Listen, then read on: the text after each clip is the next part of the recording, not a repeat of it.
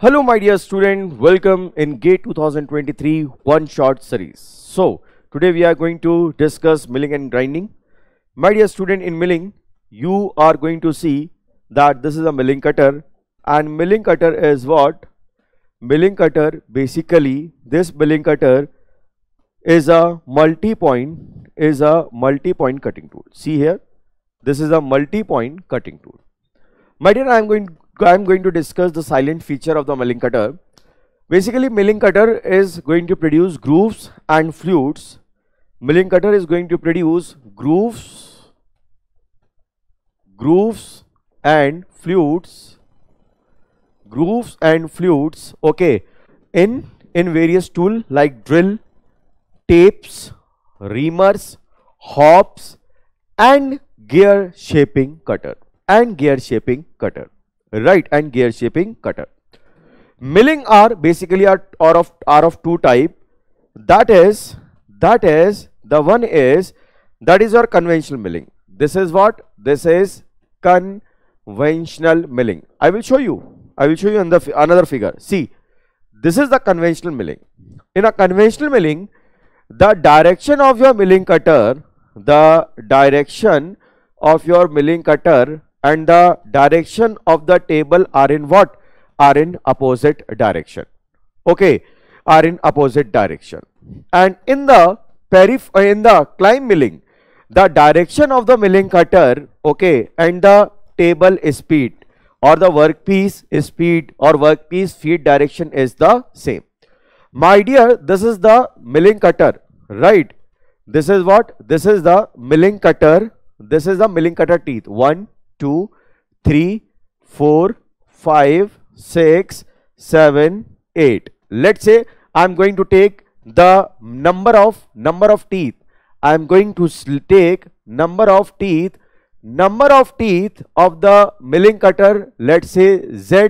I am going to take 10. Here it is 8, but I am going to round off. Let's say 10.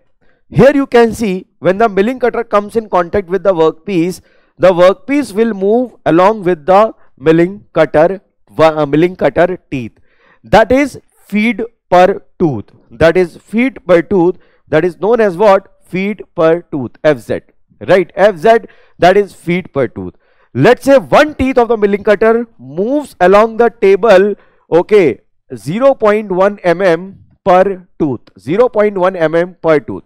And how many teeth are there? 10. Means in one revolution, 10 teeth. When 10 teeth comes in a contact with the workpiece, then the table will move up to a certain value. That is what? Feed. That is FZ into Z. It will come what? 1 mm per revolution. 1 mm per revolution. Right? That is 1 mm per revolution. Right? Suppose that if you know the RPM, that is revolution per minute. If you know the RPM, can you find out the table speed? Yes, you can find out the table speed. That table speed equal to what? F into N. That is the table speed. That will be in mm per minute, my dear. That will be in mm per minute. Clear? That will be in mm per minute. Now, this is the same thing which I have discussed. My dear, milling operation are of various kind. This is a peripheral milling. Here you can see the axis of rotation. Here you can see this is the axis of rotation, and this is what? A finished surface. This is what? A finished surface. Right? This is what? A finished surface. Here the axis of rotation is parallel to finished surface. That's why it is known as peripheral milling. Here you can see this is axis of rotation. Right? This is the axis of rotation. This axis of rotation is parallel to what? Is parallel to again your finished surface. That's why again it is a peripheral milling. My dear, there is a face milling also. Let me show you the face milling. A face milling, it will be look like this. A face milling will be look like this. This is your workpiece. Okay. Look, this is your workpiece. This is your workpiece here. This is your workpiece. This is your workpiece. Okay. This is your workpiece. Right. And my dear, here I am going to draw a milling cutter. I am going to draw a milling cutter. See, this is what? This is a milling cutter. Here the milling cutter teeth here the milling cutter teeth, this is a milling cutter and this is a arbor about which the milling is going to be what? Rotate. About which the milling is going to what? About which the milling is going to be what? Rotate, right? It is going to be what? Rotate. Now you can see the axis of rotation is perpendicular to what? The finish surface, the finish surface, right? Finish surface. So that is known as what? Face milling. That is known as face milling, right? That is known as what? Face milling, right? Here this is known as what? Peripheral milling operation. That is known as, my dear, peripheral milling operation, right? Peripheral milling operation. Face milling operation is clear when the axis of rotation is perpendicular to the finish surface. That is known as what? Face milling. Now there are various type of milling operation, my dear. There are various type of milling operation. One by one I am going to discuss these type of milling operation, right? So the first milling operation which you are going to see is known as what? Straddle. Is known as what? Straddle. This is what? This is, let's say, first. This is, let's say, first. That is straddle. It is what? As form milling. This is known as third, that is slotting. This is known as fourth, that is what? Slitting. So my dear, here the straddle milling. Here you can see a straddle milling. A straddle milling, my dear. In a straddle milling, this is basically a arbor. Arbor is basically a shaft about which you can mount a milling cutter. So this is the axis of rotation, right? And this is the arbor you can see, and on the arbor we are going to mount two milling cutter which has some separation. In a gap the machining is not going to happen, but where the milling cutter is present the machining is going to happen there, right? Now the second is what? The second is form milling. Form milling, my dear, form milling. My dear, form milling. What is a form milling? My dear, you can see in the form milling, this is again the axis of rotation, that is a arbor. On arbor we are going to mount a tool, a milling cutter, by which when you do a cutting, the shape of the milling cutter is going to produce on the workpiece. That is known as what? Form tool and form milling cutter. The third is your slotting. By using this milling cutter, we are going to produce a slot in a particular workpiece, right? And the fourth is what? The slitting. My dear, by using the slitting type of milling cutter, you are going to separate out, you are going to cut out a plate or sheet. You are going to cut out or separate out a sheet. Now let's discuss about the milling cutter velocity. My dear, let me discuss about the velocity of the milling cutter. Suppose that this is a milling cutter having a diameter d, and it is rotating about with the RPM n. Then what will be the cutting velocity? Diameter diameter in the mm. So cutting velocity equal to what? Pi d n divided by 1000. If d is in the mm, then you can get the cutting velocity, right? Yes. So initially the milling cutter is here. Okay, the milling cutter is here having a diameter d, right? And this is the length of the workpiece which is going to what? Machine, right? This is a position 1, and that much depth I have to cut. What? That much depth I have to cut. This is the entire workpiece. When the table moves from here to here, it is going to cover a entire length L, but still you can see this is the remaining material, and this is the remaining material which is not cut yet. Here the table move by length L, right? So this is the remaining material which has to be cut. Let's say this is the approach distance by which a milling cutter has to move, so that the entire workpiece is going to be what? Machine, right? The entire workpiece is going to be what? Machine. This is what? D by 2. This is what? D by 2, right? And this is what? This is d by 2 minus depth of cut. So we can calculate this much A. How much this A? This A is very simple. This A is, that is what? D by 2, right? D by 2 a whole square minus d by 2 minus of small d whole square. It comes out, my dear, that is root of small d capital D minus small d.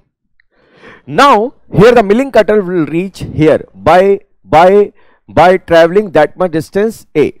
So the total length traveled by the table is what? The total length traveled by the table is what? That is, okay, that much I am talking about, that A. So this is A and this is what? This is L. So this is the total length which is moved by the table. My dear, this is the essential length. This is the required length. This is what? A required length. This is what? A required length which is required to machine a workpiece. But still the milling cutter, here the machining is completed. Here the machining is completed, my dear. Here the machining is completed. But still the milling cutter is touching the workpiece. So we have to move the milling cutter. That is the over travel. My dear, if the over travel is not given to you, then move the milling cutter by same distance A. So the total machining length, will be L plus A plus A. That is a over travel distance. If it is not given, then take a same A. That is what? Over travel distance, right? Over travel distance or yes, over travel distance or clearance distance, right? Now what will be the machining time then? Then the machining time will be, that is LT divided by FM, LT, that is L plus 2A divided by, that is FZ into Z into N, right? Now let me discuss you about the uncut chip thickness in the milling, right? Uncut chip thickness in milling. Okay, my dear, in milling operation there will be a maximum uncut chip thickness at the one end, that is T0 max, and the value of maximum uncut chip thickness is twice of Fz root of small d by capital D. The minimum uncut chip thickness, is 0. So the average uncut chip thickness is what? T0 max, T0 min divide by 2. It comes about Fz root of small d by capital D in mm, right? So remember this thing. Now let's discuss about the facing time. Let's discuss about the machining time in what? In the face milling operation. My dear, that is your milling cutter, right? That is your milling cutter. Okay, now this is my workpiece. This is my, here you can see, this is my, okay, this is my workpiece, okay, which is going to be mill. Here you can see the width of the workpiece. Here you can see that is the width of the workpiece, okay, is smaller than the diameter of what? Milling cutter. So in one pass we are going to machine the workpiece, and the length of the workpiece is what? That is what? That is a L, right?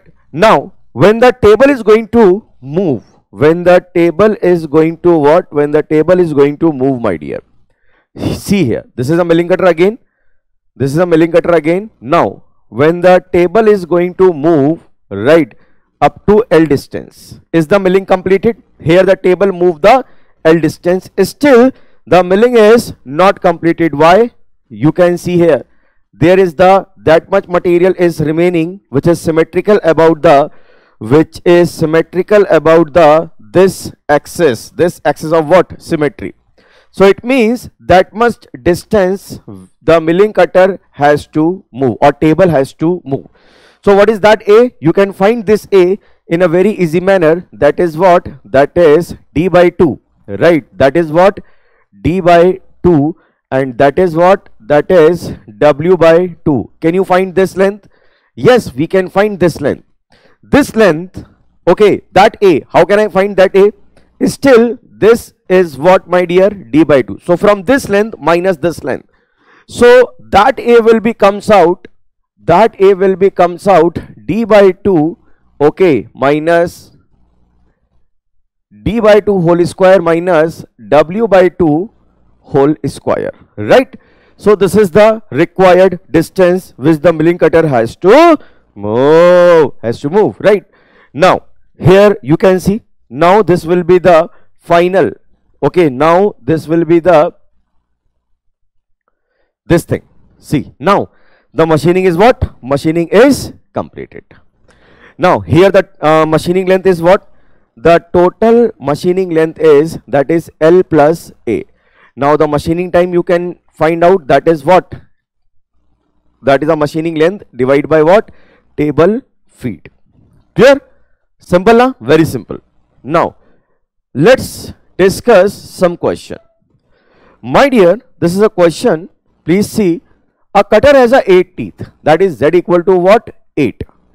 Rotating with the RPM what? 150. So N is what? 150. If the feet per tooth, that is Fz equal to 0.1 mm per tooth, right? Then you have to find the table speed. Table speed is what? That is Fz into Z into RPM. So Fz is what? That is Fz is what? Fz is given to us. Fz is 0.1, right? Z is what? 8.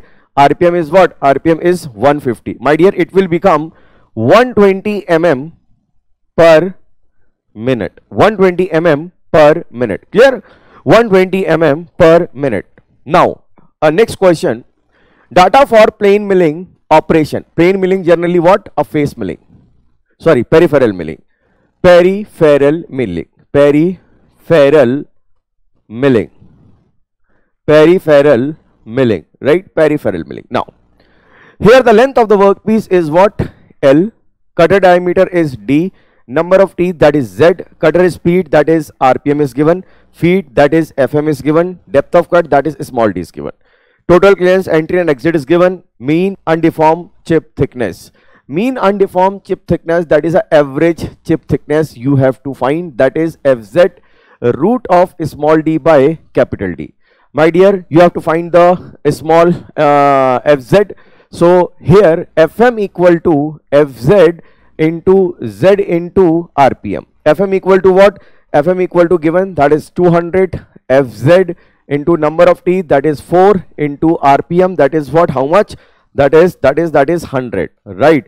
So Fz will become 0.5 mm per tooth, right? 0.5 mm per tooth.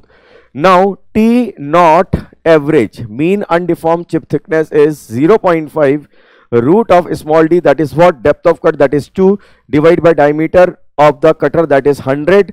Okay, it will becomes in mm, but he is asking in micron. So nearby it will become 71 micron. 71 micron it will become, right? Now the next is the machining time for a single pass. You have to find. Here total clearance, entry and exit is given. The thing is that I told you already, my dear, I told you already. Here basically what is going to happen? This is a workpiece, right? This is the workpiece, and you have to machine this workpiece, right? You have to machine this workpiece. Here, my dear student, here you can see this is the entry, that is X is given, right? This is the machining length, that is L is given. Now tool has to travel. Now basically the required machining length is what? L plus A. Here X is given, that is a approach. Now over travel, that is clearance. Okay, that is what? Clearance. It is given to us. That is what? Clearance, that is given to us. This is what? This is, let's say, Y.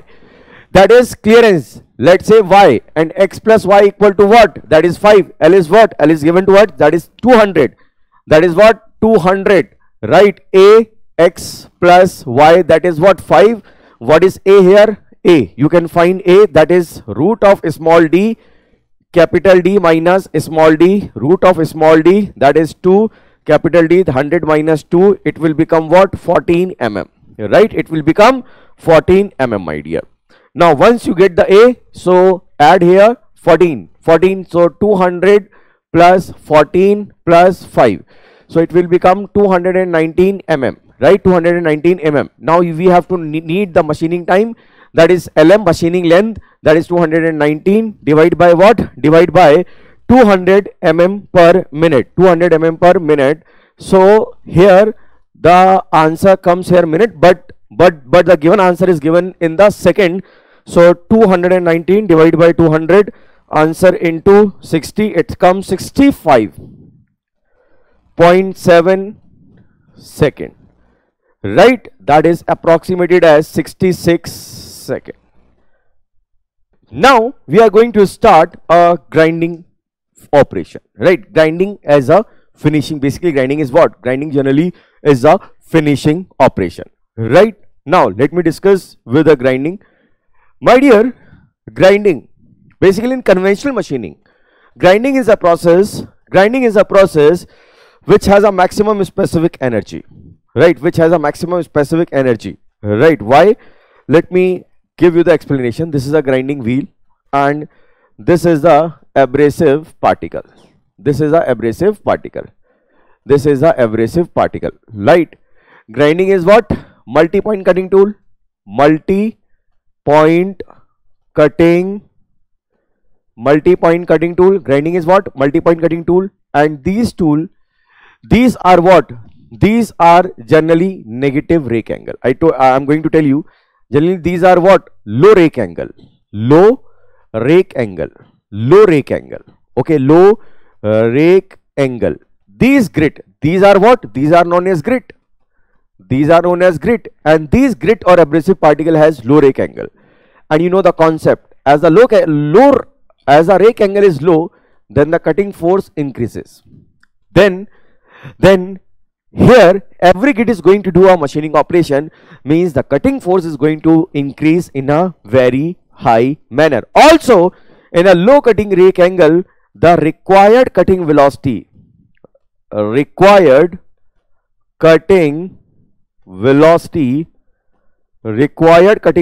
is what? Is high, because low rake angle tool are not able to penetrate into the workpiece. So that's why power consumption is going to be increases. That's why a lot of heat is going to be produced in the grinding operation. Here you can see is a grinding wheel, and here in the grinding wheel you can see that a grinding grit, that a grinding grit, see this is a grinding grit. See, this is a grinding grit. See, this is a grinding grit. Generally, grinding grit has what? A low rake angle. Now, this space is known as intergrit space. Intergrit space. Okay, intergrit space. Generally, in intergrit space, the chip is going to be accommodate here. Cutting fluid is going to be accommodate here. Okay, this is a pocket of what? Cutting fluid, right? This is a pocket for what? A cutting fluid. Okay, this is a pocket of what? A cutting fluid. As I told you, why we require a high cutting velocity? Why we require a high cutting velocity in the grinding? It is desired to offset the adverse effect of, very high negative rake angle and low rake angle of the working grit, to reduce the force per grit as well as overall grinding force, right? Otherwise the grit is not going to be penetrate into the workpiece, right? The grit is not going to penetrate into the workpiece. My dear, you have to remember some of the very important thing, okay, in this operation for a gate purpose. For a gate exam, you have to remember some few point which is very important, okay, in terms of grinding. In grinding, some of the parameters are high, like rake angle may be highly positive, highly zero, or highly negative, right? But mostly low rake angle we are going to be found. Here in grinding, the required cutting velocity is very high, because we have to overcome the adverse effect of negative or low rake angle. Here the specific cutting energy is going to be what? Very high. Even there are some parameters which are very low, and what are they? Here we keep low feed rate. Okay, because of low rake angle, the shear angle is also low. My dear, we have already seen that because of the low rake angle, the grit are not able to penetrate into the workpiece. That's why we need a high cutting velocity, and because of the high cutting velocity and because of the low rake angle, the overall power consumption is going to be increases. So we are not going to increase the depth of cut. Why? Because if you are going to increase the depth of cut, in that case, then what happen, my dear? If you increase the depth of cut, my dear, then power consumption again is going to be increases, which is not very economical, Now, what is the G ratio? What is a G ratio, my dear? This is a grinding wheel, right? This is what? This is a workpiece. Suppose that during machining, some of the material is going to be removed. Some of the material removed, or MRR, material removed from wheel, while machining, and material removed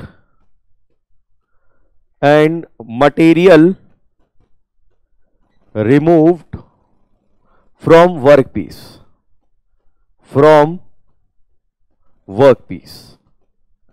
during what? During machining. So G ratio basically material removed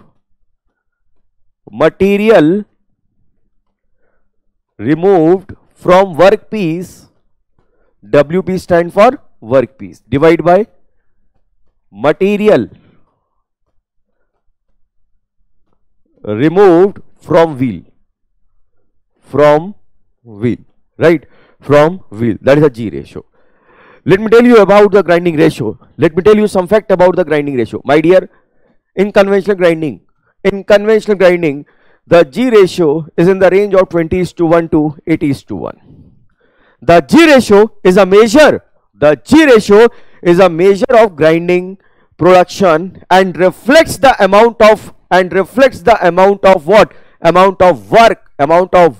a wheel can do during its useful life. As a wheel loses material, it must be reset or repositioned to maintain the workpiece size, right? This is a very important slide, my dear. By this parameter, you can basically decide that which grinding wheel we have to use. Basically, in grinding, two types of grinding can be done: a rough grinding or a finishing grinding. In rough grinding, we have to take some type of other wheel. In finished grinding, we have to select some type of other wheel, right? So by which parameter you can decide that for rough grinding we will select that wheel, for finished grinding we will select that wheel, right? So here are some parameter which tells about a lot, right? There are basically 5 main parameter. The first parameter is what? The type of grit material, my dear. Yes, the type of grit material. What are the type of grit material? Type of material, basically. The grit, basically we select like it is not going to be react with the workpiece at a very high temperature. Generally silicon carbide and aluminum oxide, right? The grit size, yes, the size of the grit may be large and the size of the grit will be low. If the size of the grit is large, then material removal capacity is high. If the material removal capacity, if the size of grit is COARSE, chorus means large, then MRR is large. MRR produced by this grit is what? Large. Means this type of grit we will recommend in rough grinding wheel,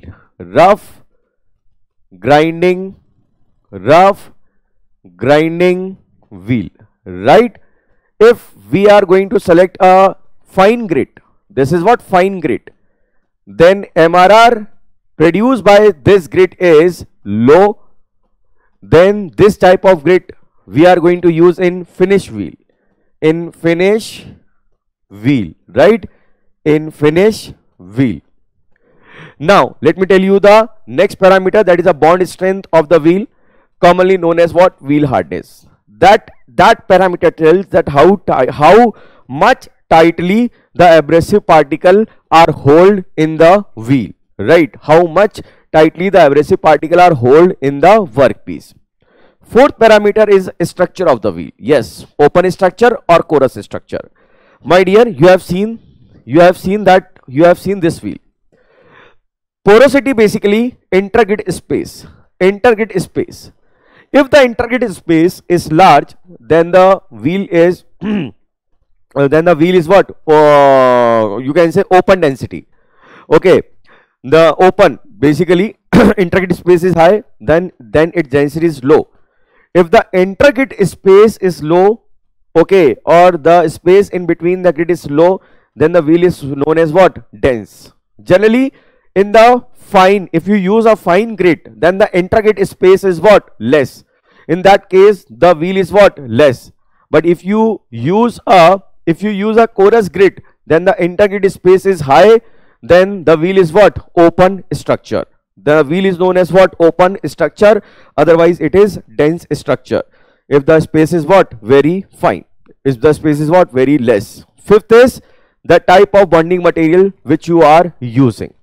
Suffix and prefix we use to define the lot of the wheel in which they are going to be manufactured. My dear student, here this prefix and suffix is not useful for us. What I told you, first parameter told you the type of abrasive particle. A, abrasive particle, that is a aluminum oxide. Instead of A, suppose that if C is written, then we are using silicon carbide as an abrasive particle. At the second position, we get the information about the grid size. Yes, this number, if this number is going to be increases, then the grid size is going to be reduces. If this number is going to be reduces, then the grid size is going to be what? Increases. Again, I am going to repeat. If this number is going to be increases, then the grid size is going to be reduces. This grid become finer. Very easy. If this number is going to be increases, it means grid become finer. If this size is going to be reduces, if this number is going to be reduces, then grid become porous. Now, at the third position, what is that? Grit. That is wheel hardness. Wheel hardness tells that the bond strength of the wheel. Okay, how much tightly abrasive particle are hold in the grinding wheel, right? So that letter will tell us about the hardness. If the letter below L, then the wheel is what? Low. If the letter is crosses the L, or if the any letter will find okay that side of the L, then the wheel become what? Hard. Or you can simply say, if you go from L to A, then the wheel become soft. If you go from L to Z, then the wheel become hard, right? The next parameter will tell you the structure of the wheel. Okay, structure of the wheel, that is what? That is porosity, the amount of intergrid space. Okay, if the amount of intergrid space is high, then it is open structure. If the amount of intergrid space is less, it is a dense structure. So here the number is going to, when the number is going to increase, let's say 1, 2, 3, 4, 5, 6, 7, 8, 9, 10, then it is going to open. It is going to open. When the number is going to decrease, then it is going to dense, right? Now the last parameter will going to tell you the type of bond which you are going to use to hold the abrasive particle. V stand for vitrified, right? V stand for vitrified. Instead of V, suppose that if S is written, then S means silicate bond we are using. Instead of S, suppose that if R is written here, then the rubber type of bond we are using here. Instead of if here B is written, then resonite bond we are using here. Instead of B, if E is written, then shellac bond is shellac material as a shellac bonding material is using here. If O is written, then oxychloride is using as a bonding material, right? As a bonding material. So this is a very important slide. Please remember this slide, right? Now what is a centerless grinding? My dear, centerless grinding is a process where we are not going to mount the wheel. We are not going to mounting a wheel, right? Basically what is going to happen in a centerless grinding? Let me show you. In a centerless grinding, there is a wheel. Okay, there is a wheel. Let me show you. There is a wheel. this is a first wheel. Okay, this is the first wheel, right? This is the first wheel. Let's say this is the axis of rotation. There is another wheel which is little bit inclined. Okay, which is little bit inclined. Let's see here, which is little bit inclined, right? Which is little bit inclined. See, which is little bit inclined. Centerless grinding. Okay, now this is grinding wheel 1, this is grinding wheel 1, and this is grinding wheel 2. If you see from that side, or that side, the wheel will be look like this. The wheel will be basically look like this. Let me tell you. Let me show you. This will, see, this will, right? Another wheel, this wheel number 1, wheel number 2, right? In between a workpiece comes here. In between a workpiece will come here, right? Which is placed at the rest plate. Now, what is going to happen? This grinding wheel is going to be what? Rotate. Because of the inclination between the wheel, whatever be the workpiece, my dear, whatever be the workpiece, this will rotate, this will what? Rotate, this will rotate and move a linear motion, right? This workpiece will rotate, okay, and moves a linear motion, right? That is what your centerless grinding, right? That is what your centerless grinding. Here the workpiece is not going to be, okay, here the workpiece is not going to be what? Here the workpiece is not going to be mount anywhere.